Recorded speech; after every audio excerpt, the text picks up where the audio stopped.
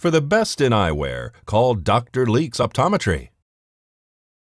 In this week's court report, Anne-Marie Landberg, the former area teacher charged on January 4, 2018, with unlawful contact with a child, a gross misdemeanor, was finally formally arrested on July 20, 2018.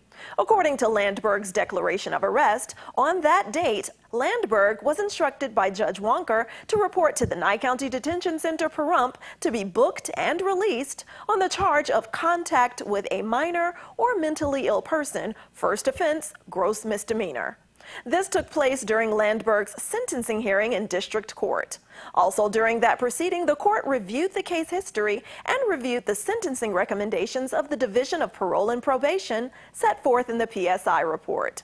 The court adjudicated the defendant as guilty after Landberg previously made a guilty plea agreement.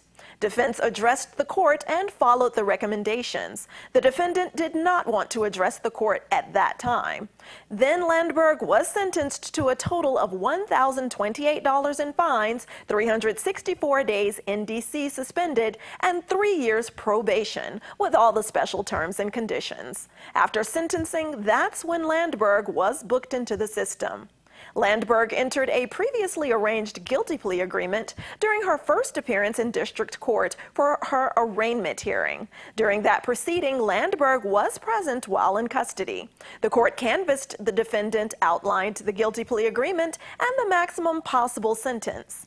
Landberg pleaded guilty and waived her constitutional rights to trial. Then Landberg addressed the court and apologized for her actions at that time. Nye County's school district superintendent confirmed with News 46 that Landberg worked as a substitute from February 8, 2017 to October 6, 2017. The acts Landberg committed occurred between September 1, 2017 and October 6, 2017. Now an update on the scheduled sentencing of Brian Patrick Hearn. During that previously set proceeding, attorney Jonathan Nelson was present for the defendant, who is in custody.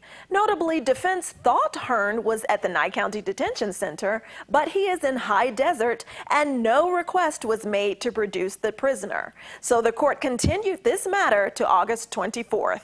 Also noted during that scheduled proceeding, the victims will not be testifying. Hearn was also recently in district court for what was supposed to be sentencing and to answer to the new charges he's facing connected to his previous formal charges of lewdness with a child under 14 and a laundry list of other related charges connected to being accused of assaulting 2 female minors. Hearn's wife and now co-defendant Crystal Hearn's case is also now bound over to district court after she agreed to a guilty plea. Crystal Hearn admitted that she told both minor females to lie about the sexual allegations against Hearn not being true. This has been your court report. I'm Eunette Gentry for News 46.